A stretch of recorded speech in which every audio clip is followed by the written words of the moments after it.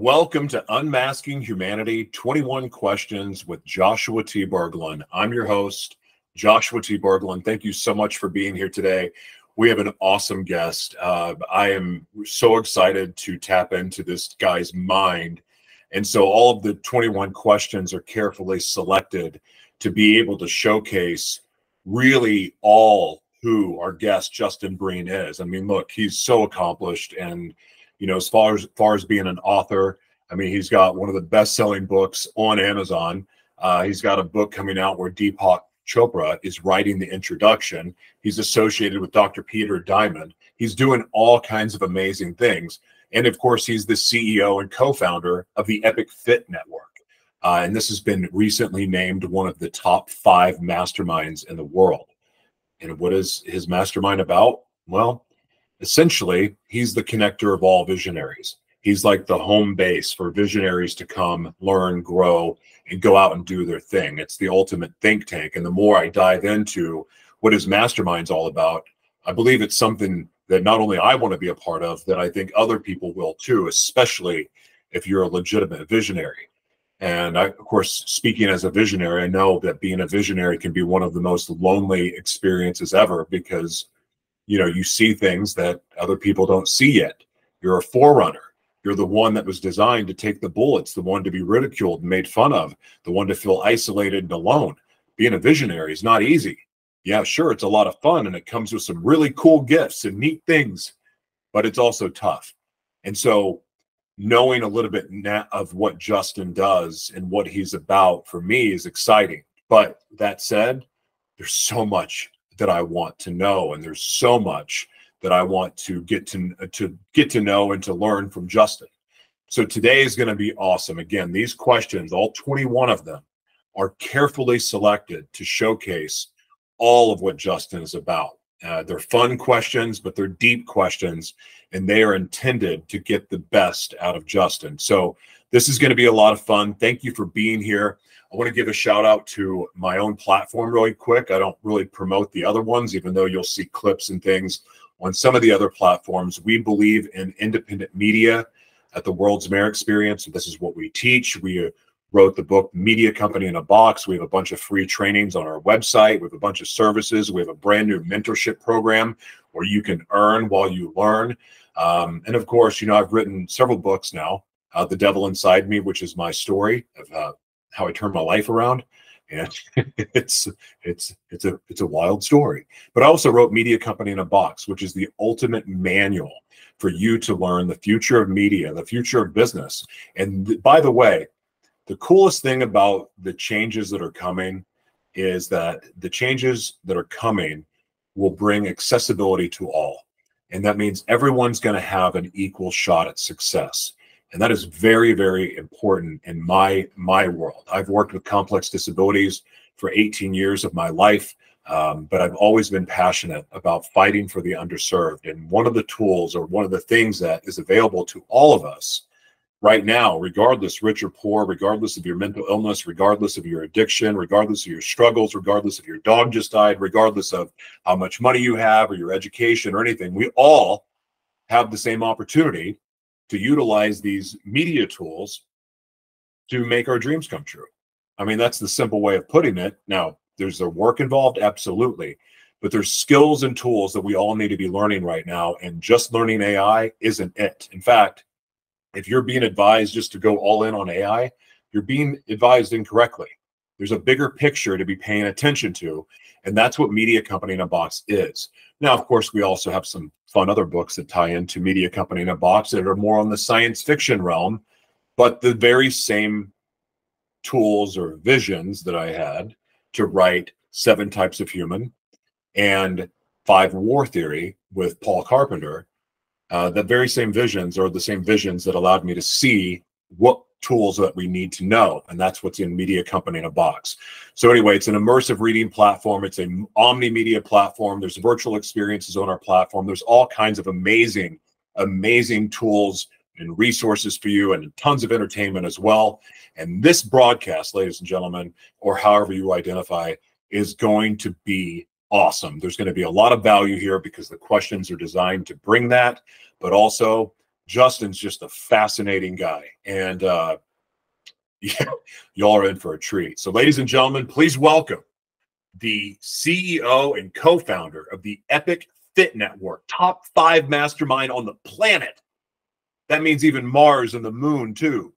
Ladies and gentlemen, boys and girls, Mr. Justin Breen. Welcome to Unmasking Humanity, 21 Questions with Joshua T. Berglan. We are so blessed to have Mr. Justin Breen here today. Justin, how you doing, man? Endlessly grateful to be here. Thank you. Well, I'm grateful to have you here, but I want to ask you the very first question that doesn't count in 21 questions, but this is the most important question I'm going to ask you, and that is, what are you grateful for today and why? I just watched this movie called The Champion. It's I think it's based in, well, it's based in Spain. It's about a great soccer player. And then he has a teacher who he calls Maestro. And then the teacher was talking to him about a genius is the one who is most like himself. So a genius is one who is most like himself. So I think everything to me is about purpose and loved ones and being authentic. So grateful to be able to do that and keep doing that. I really like that answer. And that's probably one of the more unique answers I've had from that question. So thank you for that. All right. You ready for 21 questions?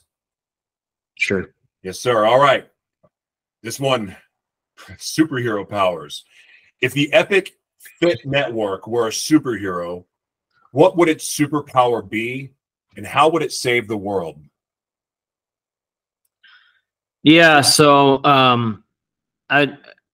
as I've learned, being direct and authentic, things just manifest themselves. So one of my friends who's in our network, Dean Owen, Dean bought the second flying car in the United States. And so he messaged me 2 days ago that his friend, pastor and coach, commented yesterday that our group is like the movie The X-Men. We are, quote, all jacked up in a material way, but that forced us to develop exceptional strengths.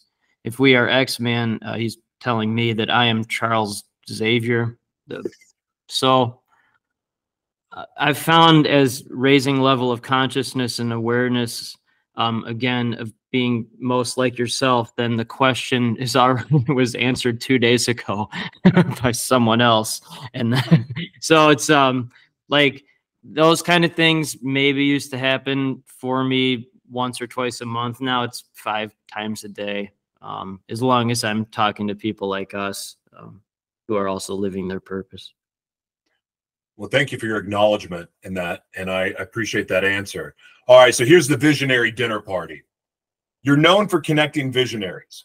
If you could host a dinner party with any 3 visionaries from history, who would you invite and why? Yeah, it's a good question. It's a fair question.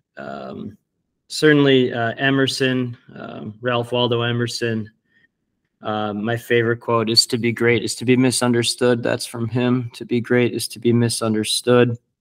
My father, who died when I was 13, he was a war hero in World War II, 61 when I was born. 61. And then my grandmother, my father's mother, who I'm named in honor of, and she was just a pure hero. Her name was Ida. Just a pure hero. You want me to read about her? You want me to? Please. All right, hold on. I gotta find it. So, so I'm named after my grandmother, and then my dad was 61 when I was born, and and he had 3 brothers, and my grandmother and her husband came from Russia or Ukraine with nothing, absolutely nothing, and then they sent all 4 of their sons. 4 sons to World War II. Hold on. So now I gotta read it. So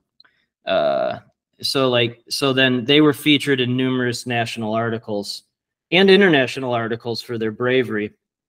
And so this is the end of the article. This is about I get emotional reading this every time, but I'm going to try not to here. But so this is about my grandmother, who I'm named in honor. It's very hard. And the small, frail old mother suddenly loomed in my eyes like a titan, a true soldier who on the battlefield of a gray life has won the battle on behalf of her boys, and who is now sending them forth to help win the mighty conflict, which is to decide the destiny of nation and world. And as I felt in mine the warm and trembling hand of hers when we parted, I was seized by an impulse to salute her as my superior and to say, goodbye, Colonel. She was nicknamed the Little Colonel. Yeah, so that's who I'm named in honor of. And then my father, pure hero.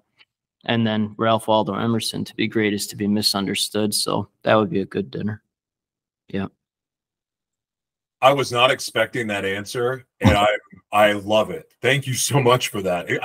Using people from your family is right on par with your gratitude and your opening statement. So I really love that. Thank you. All right, book to movie. This is question number 3. Your book, Epic Life, hit #1 on Amazon Kindle. If it were adapted into a movie, who would play you, and what would the most dramatic scene be?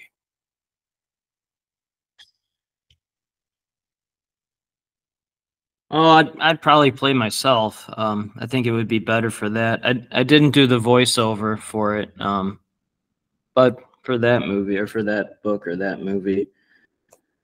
And then the most dramatic part would be whatever, whenever it's my dad's war diary from World War II is discussed, because that was pure bravery. And then Epic Journey book, the one I just finished, and very grateful Dr. Deepak Chopra is doing an introduction for it. There's more diary entries from it. And I actually do think that book is going to be turned into a movie eventually. There's just too much alignment with it. And that's where I see that one going. I love that. Yeah, the more I'm learning about this book, I can definitely see it as a movie, and I definitely see it inspiring generations to come. Thank you. Question 4, time travel. Imagine you're a time traveler from 2050. What's the most mind-blowing change you've seen in how visionaries serve humanity? Yeah, that's a good question for a futurist, which I'm not. Present is a gift. Presence is a gift. So, but then if you don't know where you come from, you don't know where you are, then you don't know where you're going. So I know where I come from pretty well. That allows me to know where I am and know where I'm going.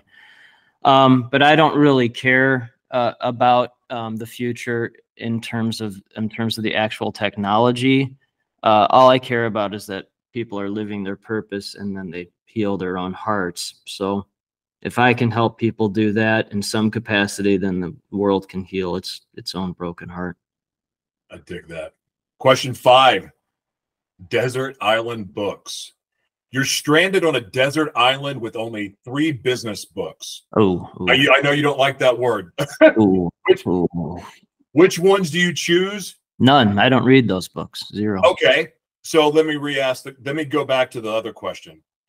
Since you're not going to answer question 5 because you don't like the word business, I'm going to go back to a follow-up question I would have asked about number 4, about how you see visionaries serve humanity. Do you believe that visionaries are here specifically out of the core, like the main core principle for visionaries is that to ignite people in their God-given purpose, their creator's purpose? 100%. It's you know, as I finished this epic journey book, I'm very logical, have a high IQ, did well in school, got full academic scholarship to college. Like, I have a brain. After a while, the only logic is illogic and love and just completely following your heart. And at the highest visionary level, the very highest, there is no choice. People talk about you have a choice to make. Not at the highest level. It's a commandment it's a pure commandment from a higher power. And there's no choice. No choice. Oh my Gosh, I've got chills running through my body. I love that answer. The no choice, you saying no choice over and over again, it just, okay, I'm going to make this about me for just a second. I feel like if I give up on what I'm doing, I might as well just put a bullet in my might head. as well die. There's no purpose in living. That is where I'm at with it. Right. And at the same time, which makes the process even crazier, because when you're a visionary and you're pursuing your passion and you're pursuing your dream, there is no certainties. And it looks like failure all around you. I don't believe in that word. It's a complete act of faith.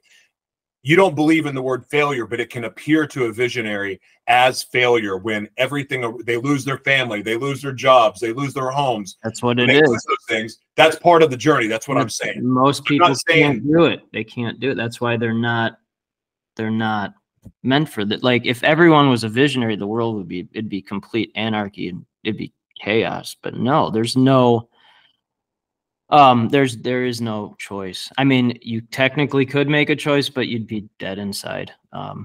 You'd be dead inside and you wouldn't be serving your purpose anyway. So again, most people, what a visionary is, most damaged person with best coping skills, the most damaged, but they have the highest IQ and EQ, imagination. They're able to accomplish things or push through things that most people, they can't do it, that they're not meant to do that.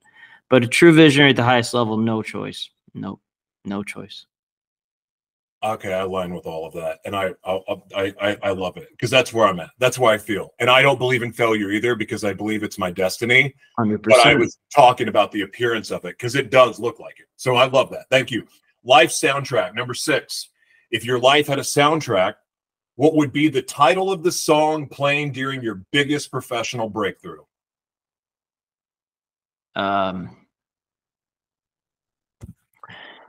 Haven't felt or thought about that. Haven't felt or thought about that. There's a it's on my, because how I wrote this book was I would listen to music every day, and then whatever just came into my heart. But there was the Platoon theme song, but it was done by a DJ named it was done by a DJ, and I don't know who the DJ was. Where is it here? I gotta find it. Oh, Tiesto. Oh. Tiesto remixed Adiago for Strings Platoon theme song. That would be it. I like that one. Not that you asked, but mine would be either World Hold On or Ecstasy of the Gold. That would be my choice. Makes sense.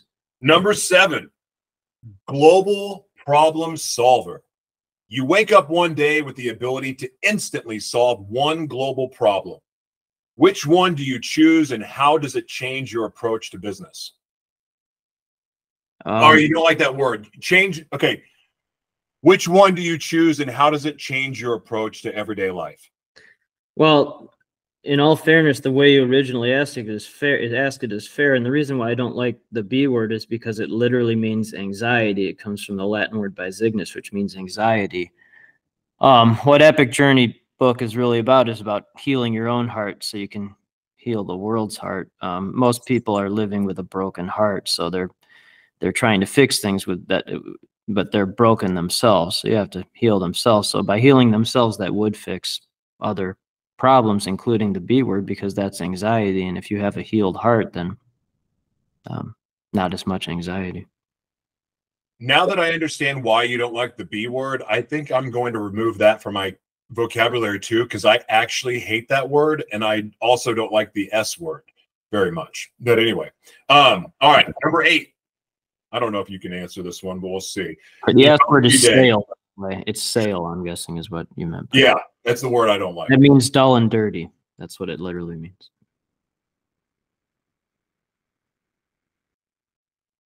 I'm not going to use that word either. Thank you.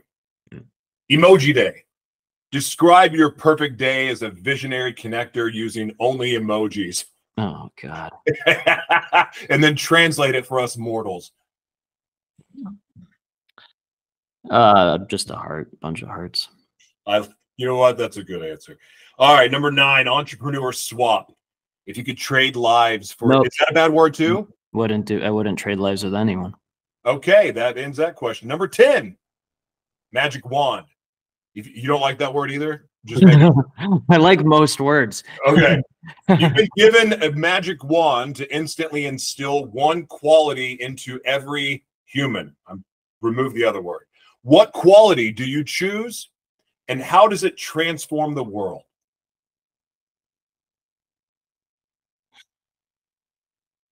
It's a very good question.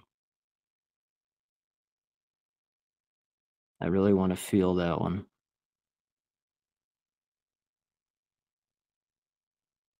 One quality would be the ability to not make excuses. Most people live in fear and excuses.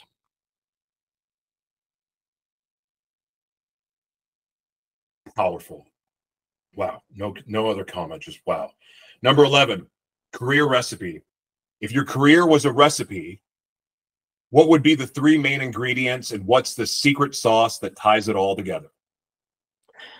Well, the human body is 60% water, and I always laugh when people run out of the rain because they're afraid of themselves. They're afraid of the majority of themselves, so they are afraid of rain. So water would be one.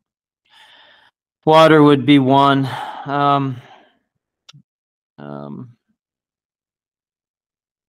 That would, I mean, I don't know. I'm trying to think of what's healthiest to eat that I really, probably coffee would be another, coffee would be another one. And then a good vitamin. Number 12, off-topic TED Talk. You're hosting a TED Talk, but it has to be about something completely unrelated to the B word. What topic do you choose and why? Connecting visionaries to serve humanity. That's my entire purpose. Bam. All right. That was too easy. Okay. Number 13, video game character. Imagine you're a character in a video game called Entrepreneurial Quest. What's your special move, and how do you defeat the final boss? Well, I think that's a fair question. I don't believe in competition or defeating anyone. I only want to help people that understand this, and then want to help others who understand this. All I like to do is talk to people like us and connect them. If you want to consider that a movie or a video game or a book or a song, that's fine. I appreciate that. I just want to keep doing what I'm doing and never stop doing it. You know, the whole point of this broadcast is to showcase who people really are. And your answers are consistent all the way through. A genius is one who is most like himself. I love it, man. This is wonderful. Number 14, message to your younger self. If you could send a message to your younger, I would say nothing to. Hold on a second. If you could send a message to your younger self just starting out, what would it be? Nothing. Nothing. I'd say nothing. Absolutely nothing. Why? Because everything that is meant to be with action and no excuses. Yeah. There you go. That's a good answer. Number 15, Hogwarts course. You've been asked to create a new course for a Hogwarts School of Entrepreneurship and Humanity. What's it called, and what's the first lesson?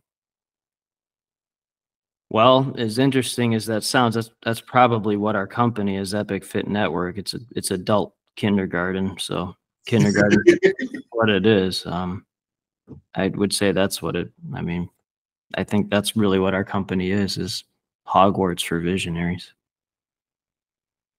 That's actually the best thing. That would be the best sales advertisement possible, because it makes perfect sense. You say that, and I can absolutely imagine it, picture it, feel it, smell it. I love that. Wow. All right.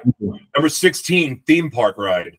If your professional journey was a theme park ride, what kind of ride would it be, and what would the warning sign at the entrance be? I just took our 11-year-old son, Jake. Both Jake and his 10-year-old brother Chase, they love roller coasters, so I took Jake to Great America, and we rode Raging Bull. Raging Bull's the highest and fastest roller coaster there, so Raging Bull would be the name. And whatever disclaimer you want to call it, but this life is not for everyone. In fact, it's for almost no one. Maybe 0.1% of the population. It's probably less than that. So 1 out of 1,000, 8 million out of 8 billion, but it's really for 8,000, 80,000. So the disclaimer is, this ride is not for everyone. It's for almost no one. I have chills in the spine and the back of my head and my leg. It almost makes me want to cry, you saying that. To be great is to be misunderstood. Most people don't understand visionaries because they're not visionary, and they don't understand what it takes to get on a ride like that.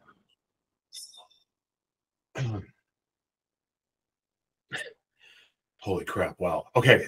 Number 17, Entrepreneur's Amendment. You're given the chance to add one amendment to the entrepreneur's constitution. What is it, and how does it change the game?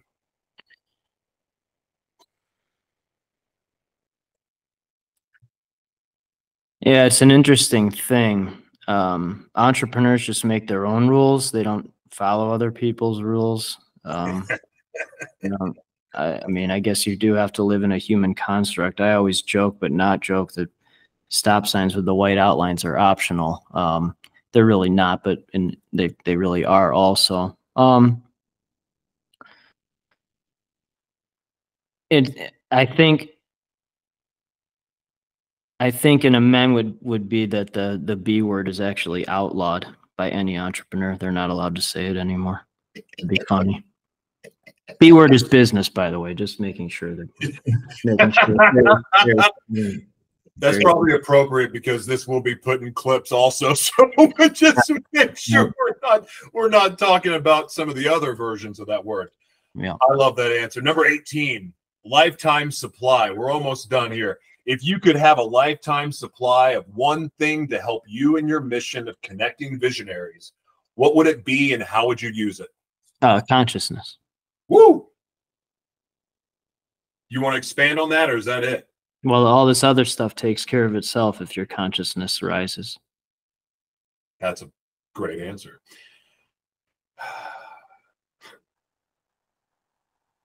Entrepreneurial Survivor.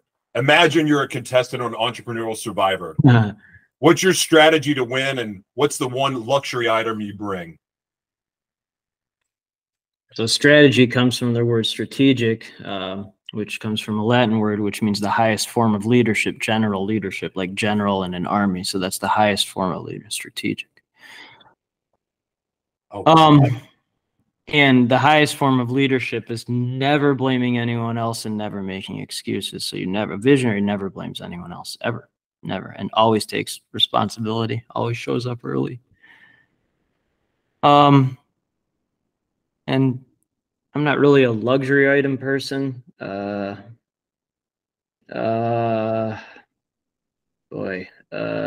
Maybe a nice pillow. Is that pillow? The good pillow is good. I like that. Okay. Number 20, clickbait headline. If your career, I hope that's not a bad word. If your career had a clickbait headline, what would it be? Now give us the real story behind that headline. The cream rises to the top. It's something my father said every day, that he was alive. That's my favorite saying of his. So I used to think that was, getting to top a journalism ladder and then starting a global PR firm and making a global PR firm. And then used to think it was writing books that did well or starting another company that was named one of the top 5 masterminds on planet and was adult kindergarten for visionaries. But no, it's really raising level of consciousness and then purely following your heart, no matter what, no matter how painful or misunderstood others might not understand it. You just do it. You do it anyway. That's what the cream rises to the top actually means at this point. As a 47-year-old, I'll be curious to see what it means as a 48-year-old, but that's what it means now. So good. The very last question, number 21, visionary holiday. You've been tasked with creating a new national holiday celebrating visionaries in humanity. What's it called and how do people celebrate it?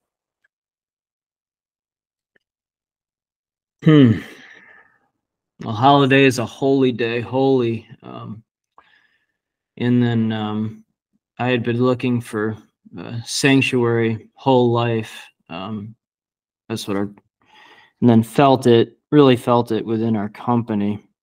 So sanctuary day. I love that. That concludes the 21 questions. But Justin, I would love for you to share with the audience how they can support you. And I also want to give you the final word. Share what's on your heart. Let people know how they can find you, apply for the mastermind, or support your work, buy your books, etc. Oh, well, thank you. We've both said the term thank you many times during this. So what thank you actually means is acknowledging the other person's humanity,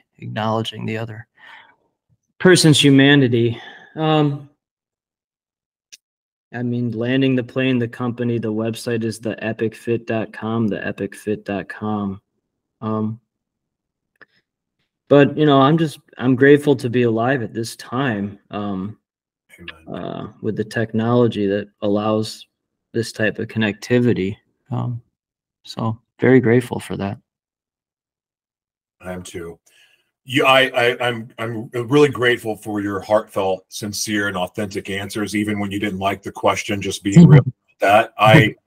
Because I mean, look, this is not perfect. I'm working out this format, and I really work hard to create good questions and fun questions. But what I admire most is answers that are authentic, even when they're not necessarily the question you want. So I appreciate that. I appreciate you showing up the way that you did, answering all of the questions, and also just dropping so much heartfelt wisdom. It means a lot to me, and I really, really enjoyed you being here. Thank you. You're welcome. Really appreciate it. All right. Talk soon.